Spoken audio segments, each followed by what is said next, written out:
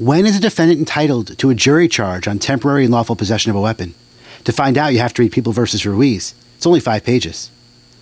Don't have time for that? I got you covered. The TLDR episode on People v. Ruiz, 2022, New York Slip Opinion 0792, published December 15th, 2022. This is a criminal case. And the issue in this case is, when is a defendant entitled to the temporary and lawful possession jury charge, which is a mitigating defense to a criminal charge?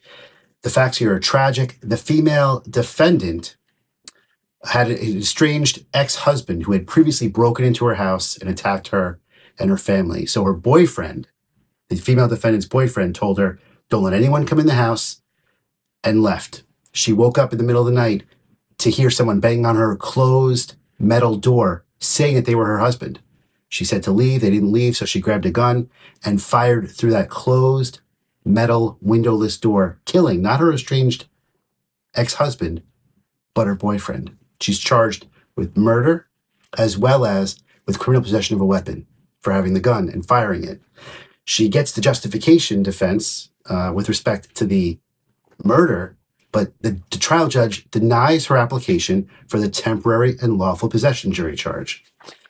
She's convicted.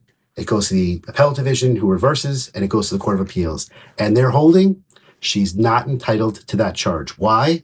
Because to have a temporary and lawful possession charge for the criminal possession of a weapon charge, they reiterate what the law previously was. They uphold the law, and they say that you have to both have a legal excuse for the possession, and also, critically here, once you have possession of the weapon, you have to use it in a safe, non-dangerous manner. And here they say she failed to do that. She used the gun, when she possessed it, in a dangerous manner, shooting through a metal, closed, windowless door, endangering whoever was on the other side, as well as herself or her family, if the gun ricocheted. So the holding here is a reaffirmation of the previous law.